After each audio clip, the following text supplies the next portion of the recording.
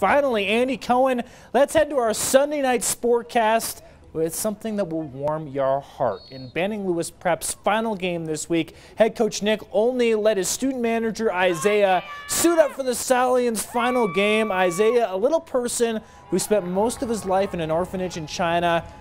Isaiah was the captain for the game against Trinidad, and in the final play, Coach Olney put Isaiah in. He ran 75 yards to the house for a touchdown. Both teams celebrated the score by picking up Isaiah.